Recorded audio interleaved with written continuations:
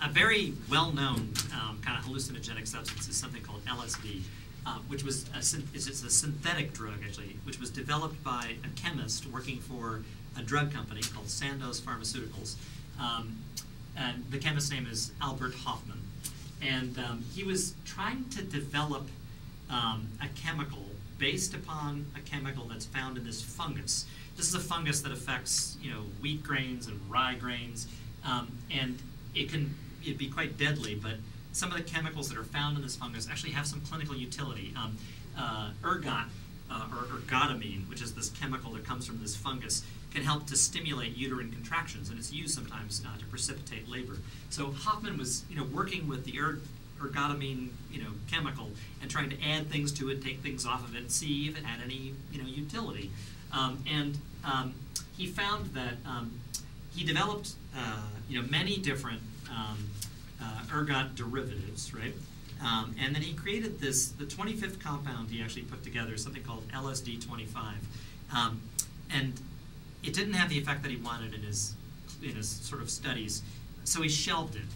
Now, apparently, he re-examined it 5 years later in 1943, and apparently it was on a Friday, and somehow he accidentally took it in. But potentially it was transdermal. It got on his skin and sort of got into the circulation. He's not quite sure how he managed to take it. And he bicycled on home and had a very strange experience. And he describes it as follows.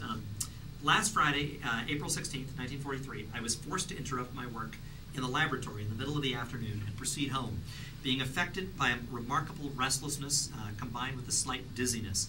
At home, I lay down and sank into a not unpleasant, intoxicated-like condition, characterized by an extremely stimulated imagination.